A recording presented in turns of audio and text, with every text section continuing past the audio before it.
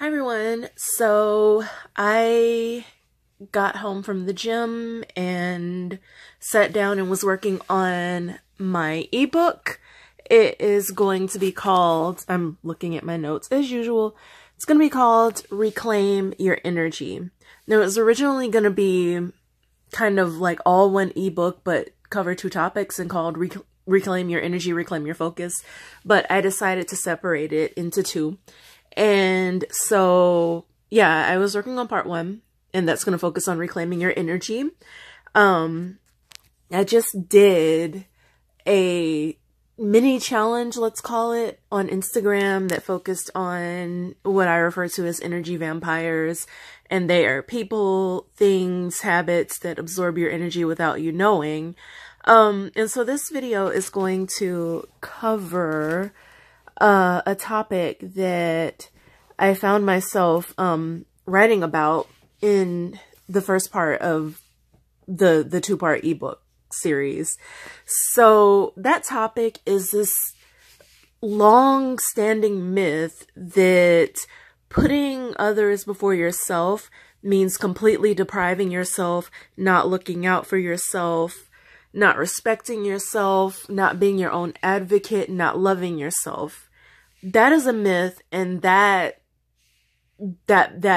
thought pattern, whatever we're going to call it, that misconception is actually kind of abusive if someone else tells you to do that, or that that's what selflessness means. It simply doesn't. Even in the Bible, if you're a Bible believer, it says that you are to love your neighbor as you love yourself.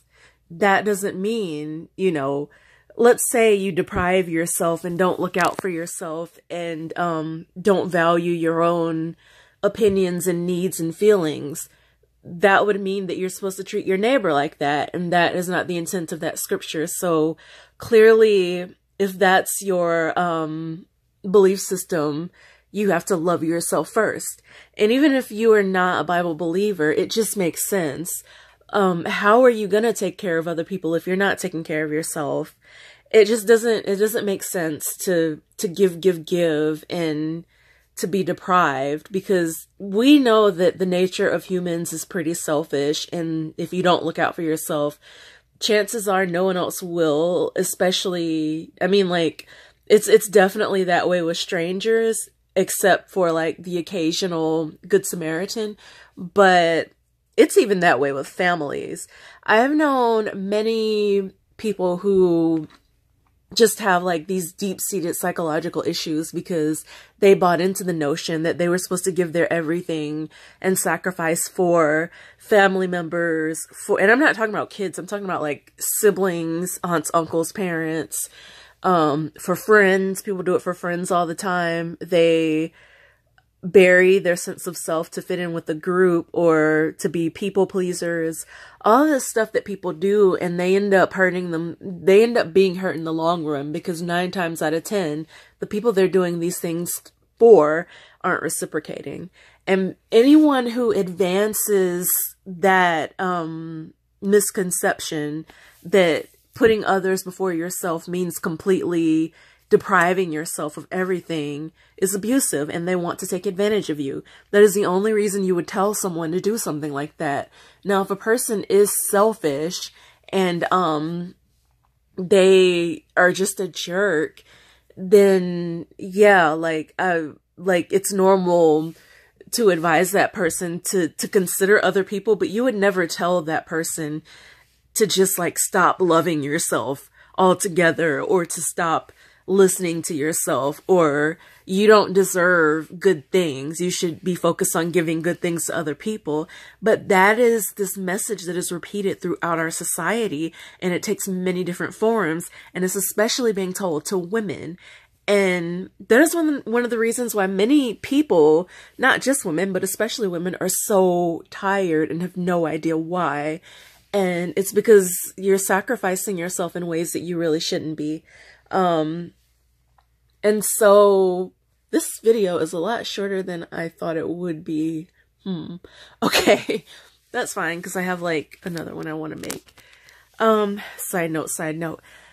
So anyway, if you find yourself giving your last, and this is actually something I heard on like a live stream of an entrepreneur I follow, unless it's your child, giving your last isn't what you should be doing. You need your last. Like, you need food, you need clothes, you need your money to make sure you're good. Being selfless isn't about emptying out your cup to take care of other people. You need what's in your cup, and you can give to others from the overflow. So that means invest in yourself and make sure that you're healthy, that you're well, that you're overflowing before you worry about enriching someone else. Now, that doesn't mean if you see someone that's like stuck in a burning building and they need you to open the door from the outside or something, or to call for help, you shouldn't do it. Absolutely. That costs you virtually nothing. Assuming it's safe or whatever, but certainly you can call for help. And that doesn't mean that, like, if you see a homeless person, don't give them, like some extra food or a blanket. Doesn't mean that at all. It does, however, mean that if you don't have the money to pay your light bill, or let's not go that drastic, although that does happen. Let's say you have the money saved to pay your electric bill, and your significant other needs to be bailed out of jail, or your best friend asked to borrow some money and it's not a life or death situation. Yeah, don't give them that. If your significant other doesn't have a job, is just gonna get out and do the same thing over and over again, wind up back in there, you might want to pay your light bill. Yeah. So that's what that is. Just, I wish that we would all, everyone, especially women, would stop, especially women, especially minorities, would stop buying into this notion that we don't deserve anything unless we're giving our everything to someone else. Because it's like such a huge fallacy if you just look at it matter-of-factly and objectively. Like, how are you supposed to have anything for yourself if you're giving everything to someone else? It's okay for you to have. It's okay for you to want better for yourself. It's okay for you to save. It's okay for you to give yourself nice things as long as you can afford them.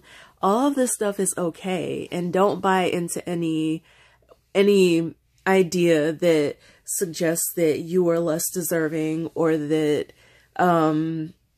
you're worthless unless you're pouring the little that you have into somebody else. You absolutely are entitled to take care of yourself, to save up, stock up, to build up so that your cup can overflow, and so that you then can help other people in bigger ways.